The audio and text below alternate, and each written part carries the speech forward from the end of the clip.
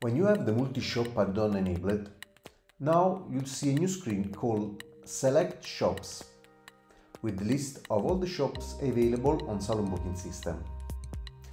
From here you can select which shop you want to manage. For example, I'm going to select Barbershop Torino.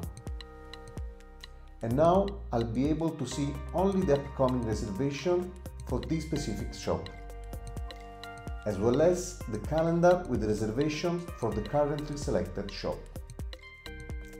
It's important to know that while the administrator will be able to see and manage all the available shops, users like Shop Manager or Assistant will be able to access only to assigned shops.